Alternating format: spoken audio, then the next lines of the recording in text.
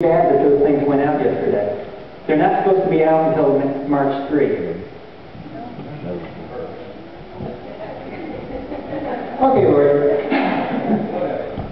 Because if people get them too far in advance, they tend to forget them.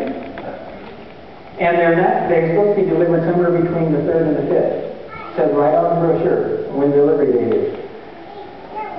But the Lord doesn't need things anyway. And I would really invite you guys to pick up a couple of those and share them with some friends. They may have gotten them in the mail, they may not have. But it takes quite a few invitations to get through to some of our heads. Oh, one other thing about that. You guys know what this is, right? Bible concordance. One of the most necessary tools, either by computer or book form, that you have for Bible study. We're giving these away to people who come 7 out of 9 of the presentations. I've got a whole big stack of them. And also inside of it, there are Bible commentaries, the Strong's Concordance, and all the rest on a CD-ROM. And it's made to go in either a Palm Pilot or a PC. And you can just tell people, we're serious about Bible study. We're trying to give away tools to help people study, if they agree with us or not. We want people to study. So let's be listening to the Spirit. Let's not quench the Spirit. Let's be careful that we don't ignore God's working in our lives or the lives of somebody around us. But we do have to be careful because Satan is definitely a deceiver. Let's take a look at 2 Corinthians chapter 11, verses 14 and 15. 2 Corinthians chapter 11, verses 14 and 15.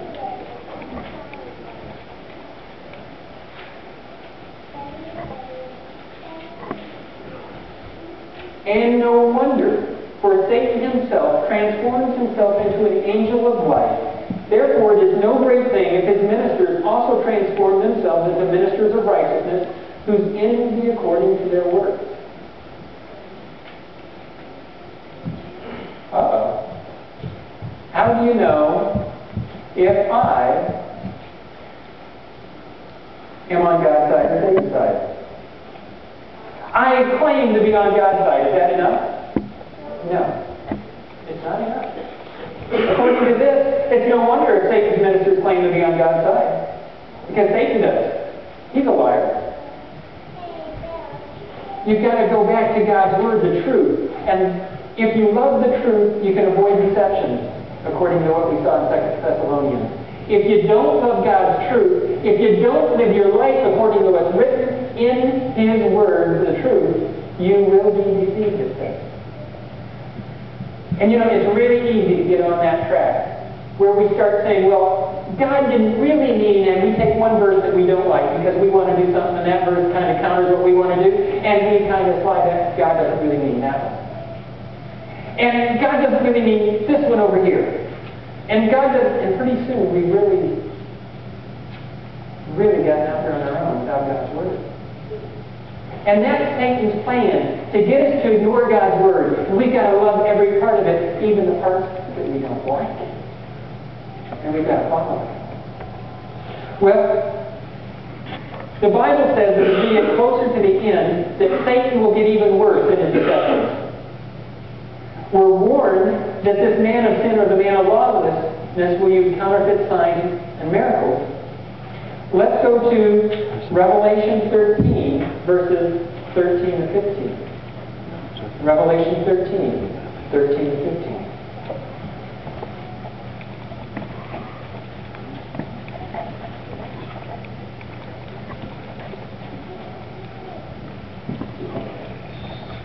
Okay, we're going to read that one.